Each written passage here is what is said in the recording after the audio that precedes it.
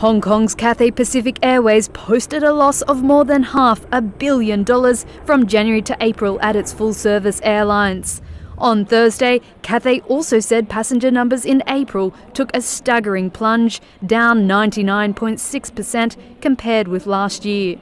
Over that time, they've been flying a skeleton network to comply with a ban on transit traffic in Hong Kong and with little demand to fly out of the city. Cathay's Chief Customer and Commercial Officer, Ronald Lam, said the airline still sees, quote, no immediate signs of improvement, calling its outlook very bleak. In a statement, he said that they were evaluating all aspects of their business to plan for how to emerge from the crisis. Cathay last month laid off nearly 300 cabin crew based in the United States and put over 200 pilots based in Australia and Britain on leave. It's all a stark contrast to the first half of last year, when Cathay saw profit of more than 600 million Hong Kong dollars.